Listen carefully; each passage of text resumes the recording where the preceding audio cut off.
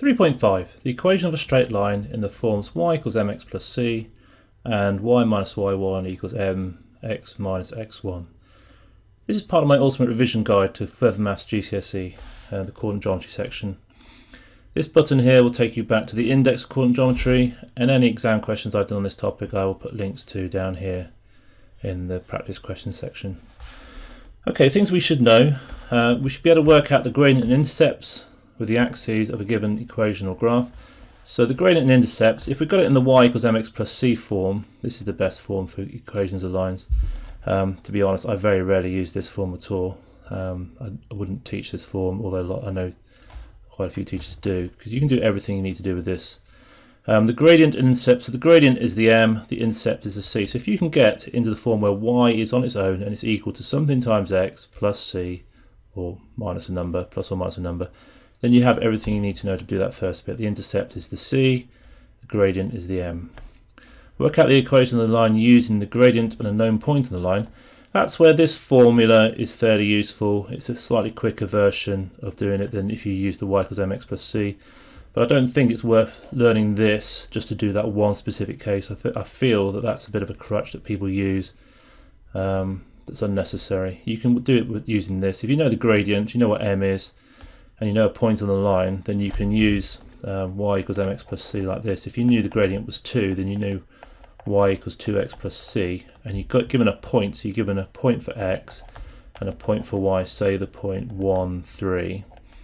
Then you can work out what c is by just replacing y with 3 and x with 1, and then you would know that c would have to be 1. And then you got your equation of line, y equals 2x plus 1. So you can do everything you need to do with this equation. You don't need this equation, but it can be a little bit quicker, because when you use that equation you would have y minus 3, because that'd be your y1 coordinate, equals the gradient, which is 2 times x minus 1 in there, and then you could rearrange that to get the whatever format you wanted.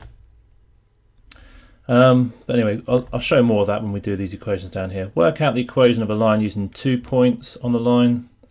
If you know 2 points on the line, then you can work out the gradient, which we've covered in previous sections of this topic, section of coordinate geometry.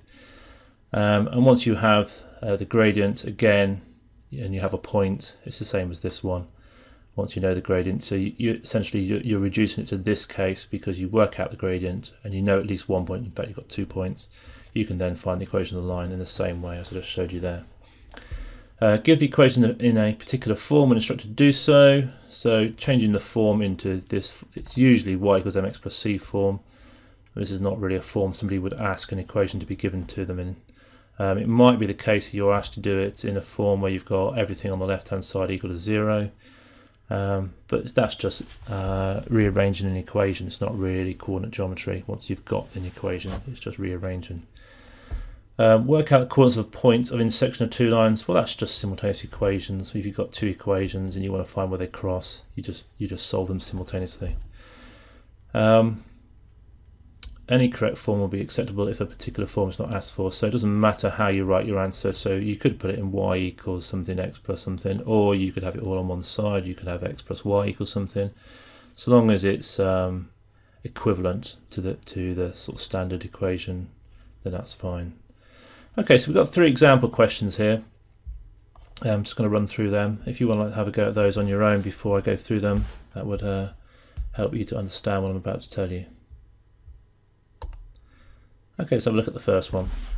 So a straight line has this equation. Work out the gradient of the line. So whenever you're trying to deal with the equation of the line, you need, well, I would say always to rearrange it into the form y equals mx plus c. So rearranging this, if we take the 3x over to the right hand side, we get 2y equals 8 minus 3x. And I want to divide by the 2 to get 1 on its own. So we divide by 2, we get 4 minus 3 over 2x. You can put 1.5 there, but I prefer to have it in the as a fraction, top heavy or improper if you like.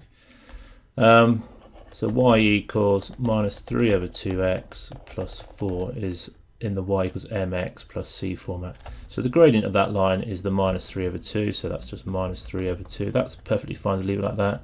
Don't feel like you have to change that to a decimal or to 1.5. -3/2 is perfectly fine for the gradient. Work out the coordinates of where the line intersects the y-axis at the x-axis. So the thing about this is when you're crossing the x-axis, so this is your x-axis here, this is where y equals 0. So the y coordinate of the x-axis is always 0. So you have like 5, 0, 10, 0, and so on. So all we've got to do is solve this where y equals 0. So we have what value makes that true. So if we take this over to the left-hand side, we get 3/2x equals 4.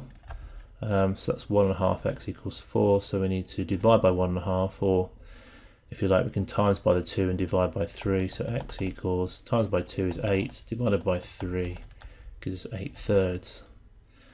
So the coordinate where it intersects with the x-axis is 8/3, 0.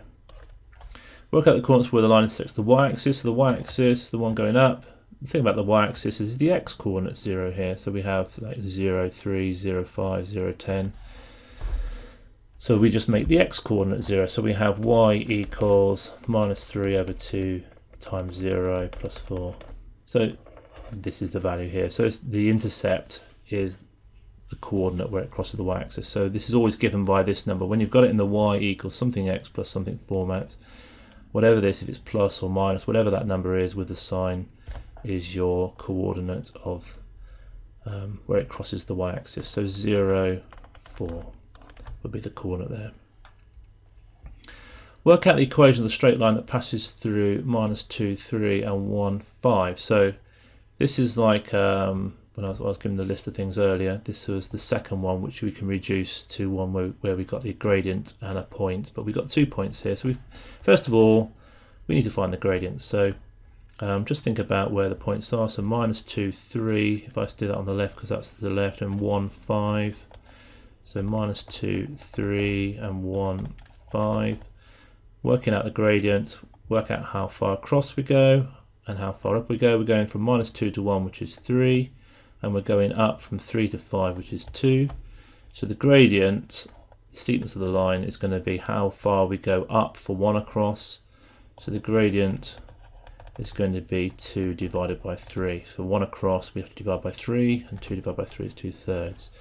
So our equation is y equals 2/3 of x plus a number. Now we can use either of these 2 points. I'm going to use this one because it has 1 in it, so it makes it a little bit easier to do the multiplication.